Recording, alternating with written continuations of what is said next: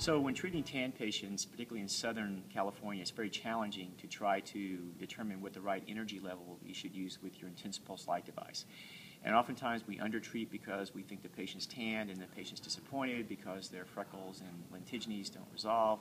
On the other hand, if you're somewhat more cowboyish and you look at the patient and say, gee, I think I can use a high energy level, occasionally you'll have striping, even in the worst case, blistering.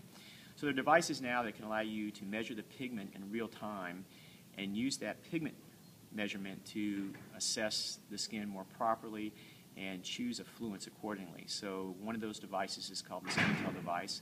You apply it to the skin, it measures the pigment, it Bluetooths that measurement back to the device and subsequently gives you a range of reasonable settings to use.